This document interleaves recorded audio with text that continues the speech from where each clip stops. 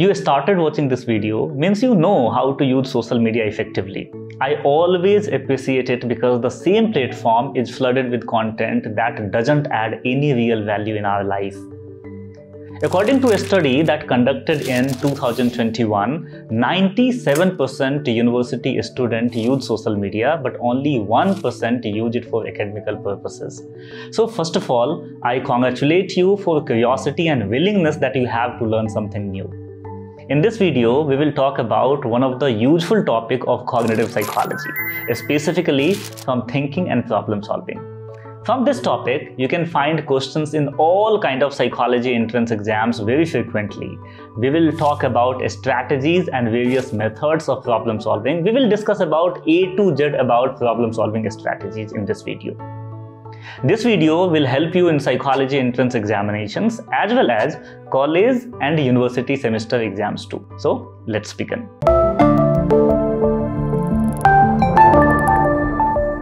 Problem solving is a cognitive process and a skills that help us to identifying, analyzing and finding solutions of challenges that we are facing in our life.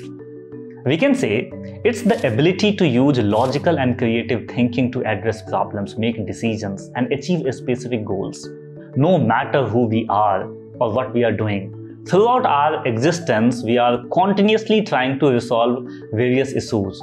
When we are not finding solution, then we fail to reach our goals, not achieve what we want to achieve, and sometimes it can lead to emergence of psychological difficulties and stress.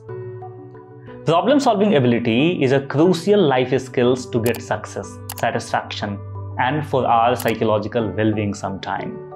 Most of the time in our life, we are trying to solve certain kind of problems, like trying to find parking space, trying to impress someone, trying to complete a college project, trying to repay financial debt, trying to reach somewhere, trying to write an email to someone, trying to plan a perfect date for your loved one, buy an expensive car, trying to achieve something personally like cracking psychology entrance exams. We always trying to solve certain kind of problems. You can find these problems are different in nature.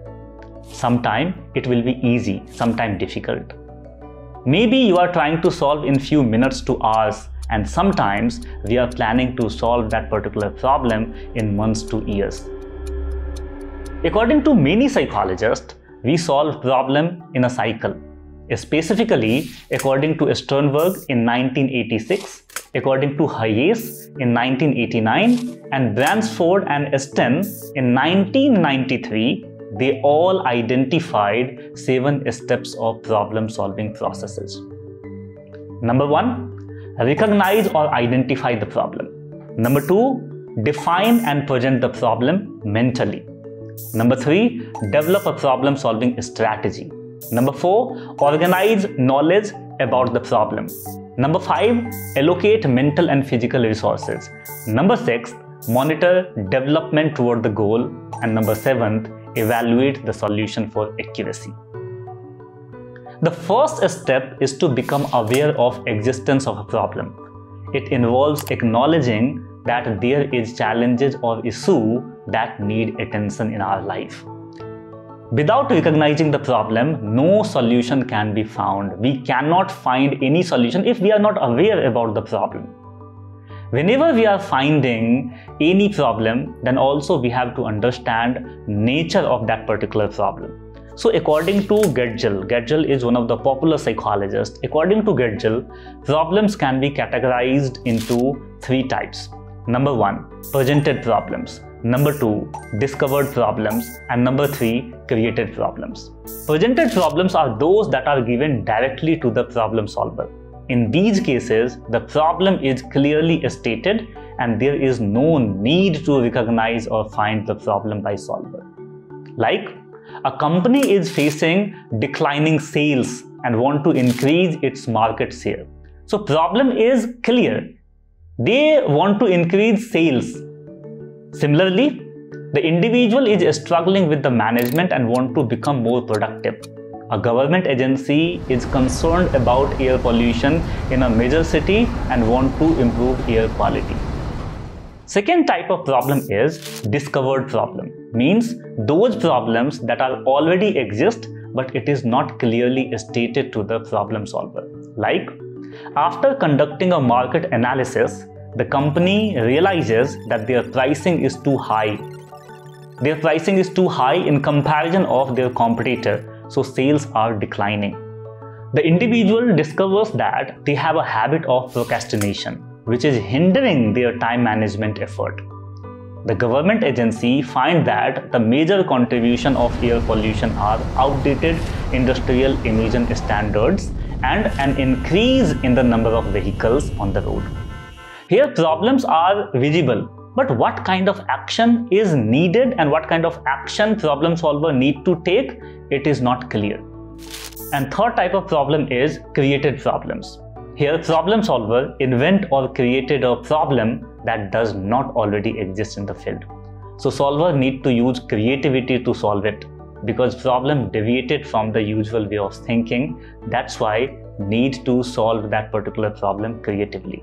Like, to address the declining sale, the company decided to launch a new marketing campaign, but now they are facing the challenge of creating an effective and appealing ad.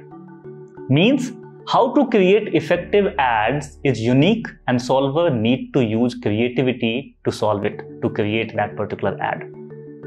The government agency must create policy and incentive. They have to give incentive to encourage industry to update their emission control technology and reduce pollution from vehicle on the road. But government is struggling with what kind of policy will attract and encourage industry. So we can summarize, like presented and discovered problems involve addressing issues that already exist in some form, and created problems are unique, so need innovative and creative problem solving approaches due to their unconventional nature. First step of problem solving was recognize or identify the problem, and in second step, after recognizing the problem, individuals need to define problems clearly. This stage simply means breaking down the problems into its essential components and understanding its nature to work on solution effectively. Once the problem is well defined, in third step, it's time to make a plan or a strategy for solving it. The ultimate goal of problem solving is to overcome obstacles and find a solution that is the best way to solve that particular problem, that particular issues, that particular hindrance. For our entrance exams too, it's essential to understand the strategies. So stay with us to learn about various strategy of problem solving in detail. Step 4 is organize knowledge about the problem. Problem solver use existing knowledge and experiences to solve the problem. At this stage, organizing relevant information about how to solve problem is essential. In step 5, we will allocate mental and physical resources like mental focus, time, effort, and moving towards solution. In step 6, monitor development toward the goal. Throughout the problem-solving process, individuals should continuously monitor their development toward the expected outcomes or goal, and it's important to evaluate that our strategy is working or not. And last, 7th, once a solution is implemented, it's essential to assess its accuracy and effectiveness. This evaluation helps determine if the problem has been successfully achieved the goal or any modifications are required. These 7 stages provide a structured framework for tackling various challenges and can be applied to a wide range of situations in life, from everyday tasks to complex problem solving. So there are 7 steps of problem solving. Number 1, recognize or identify the problem. So when we are recognizing the problem, there will be 3 types of problem like presented problems, discovered problem, and created problems. Number 2, define and present the problem mentally. Number 3, develop a problem solving strategy. Number 4, organize knowledge about the problem. Number 5, allocate mental and physical resources for solving the problem. Number 6, monitor development toward the goal. And number 7, evaluate the solution for accuracy. In second part of this video, we will talk about problem solving strategies, and there are little motivator to all of you. So in upcoming videos, I will present 2 questions that will be based on today's or next video only. 10 participants who will provide fastest correct response after video getting uploaded will get a wonderful gift from UPS Education. And yes, as psychology enthusiasts, you will definitely like it. Hope you learn something new from this particular video. Bye. See you.